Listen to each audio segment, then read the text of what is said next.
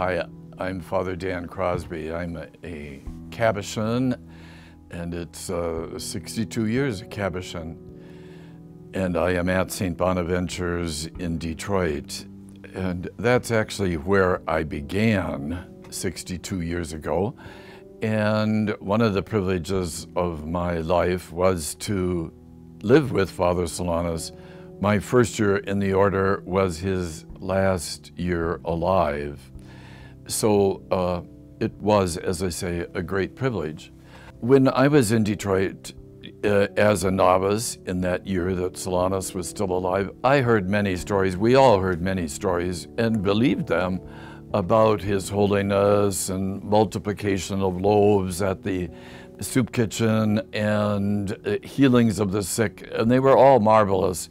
And out of our experience, it's like nobody's ever going to be telling stories about miracles from my life. So you see, Solanus was not in my orbit.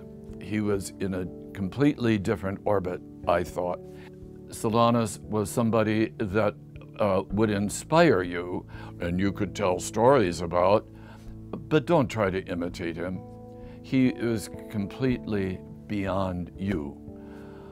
Well, that lasted for years, but I am grateful, very grateful to say, I finally got some maturity and some realization that that is not, neither one of those are at the heart of who Solanus was.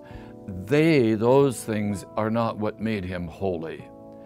And when I came to discover more for myself what really made him holy, I can imitate that.